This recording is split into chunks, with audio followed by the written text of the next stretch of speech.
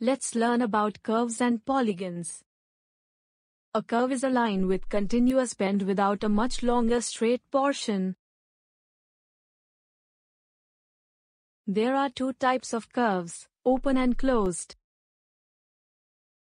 An open curve is a curve where the start and end points are different. In simple words, an open curve is open from any direction. A closed curve is a curve where the start and end points are the same. A closed curve is an enclosed area. The inside part of a closed curve is the interior, the outside part is the exterior, and the curve line is called the boundary of the curve. Consider a swimming pool as a closed curve. Water is the interior of the curve, the periphery is the boundary, and the grass field is the exterior of the curve.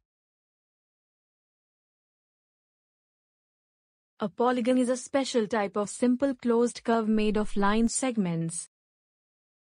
We see various polygons around us every day, such as canvas and window, buildings in different shapes, photo frames and window pattern. A polygon made of three line segments is called a triangle.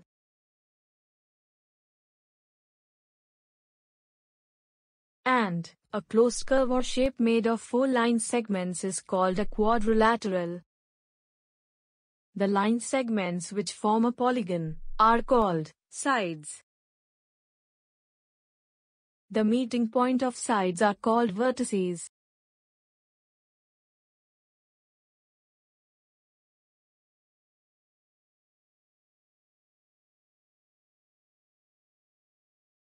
A diagonal is a straight line connecting the opposite vertices of a quadrilateral. The endpoints of the same side of a polygon are called the adjacent vertices. Any two sides with a common endpoint are called the adjacent sides of the polygon. A polygon is a regular polygon when all its sides are equal.